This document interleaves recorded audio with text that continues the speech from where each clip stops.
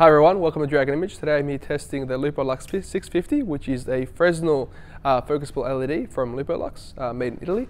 And here we're testing it with the UPRtek Spectrometer. This will give me an accurate reading in a couple of key areas, such as TLCI, which is the broadcast kind of standard, so above 95 is what we're looking for. CRI, which is a color accuracy reading. And then we've got CCT, which is the actual color output, so daylight being 5600 and tungsten being 3200K. And then we've got lux, which is the output. We're testing this one on full flood, just so you can kind of compare it to the other ones. So with this, we're going to measure back a meter and take a quick reading. And there we have it.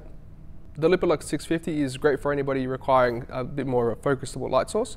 It does have barn doors and does have the Fresnel lens, so you can focus it, giving you a lot more control over the light itself. It's also very popular as a hair light for certain interview kind of setups, and great if you're trying to fill in available light.